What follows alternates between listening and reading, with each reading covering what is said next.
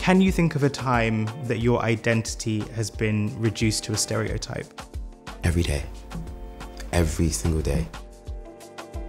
I'm non-binary, and some days I can feel very masc, some days I can feel very femme. I don't feel like I belong in one.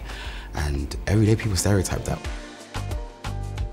As far as photography, I was told growing up, like, photography? You want to become a photographer? You're black. You're an African woman. Like, you can't do that.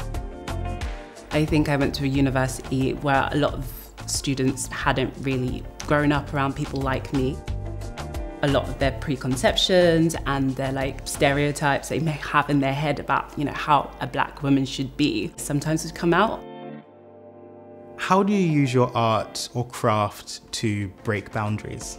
For me, it's always showing beauty as something that is quite diverse. Yes. Within the industry still, we have a very narrow definition for what beauty looks like. And really, I always want to widen that. I really do try to tell as many stories, as far as happy stories, sad ones, any kind of story, to be honest, because the black experience is such a vast one.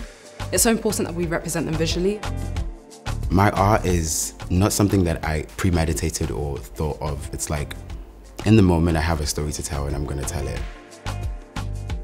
How can the next generation use their voices to amplify change? I think they're really quite good at it. They're using art to tell their stories, they're writing, they're so expressive. They live the experiences that they live in every day, being who they are, dressing the way they want to be. Like, I couldn't even ask for more from them because they're doing what needs to be done. You decide what your community looks like to some extent, right? And if it doesn't exist, you be the person to create it.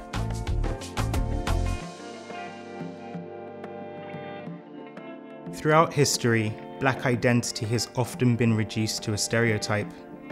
This masks the many intricate layers that make every black individual unique and extraordinary. Stereotypes can be limiting. They can create barriers that underpin oppression. They can influence what you see and how you choose to understand me.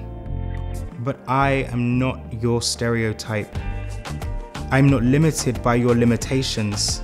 I am breaking boundaries. I'm writing the rules of my own story.